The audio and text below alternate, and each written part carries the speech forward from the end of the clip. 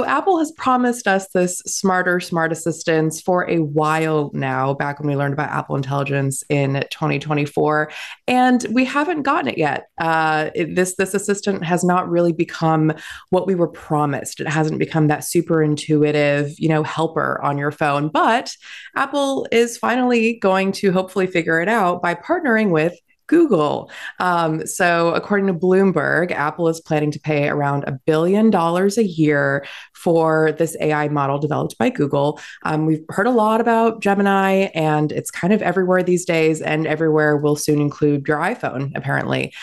So, Apple's kind of shopped around a bit. They also reportedly looked into OpenAI's ChatGPT and Anthropic's Claude, but ultimately decided to go with Google earlier this year.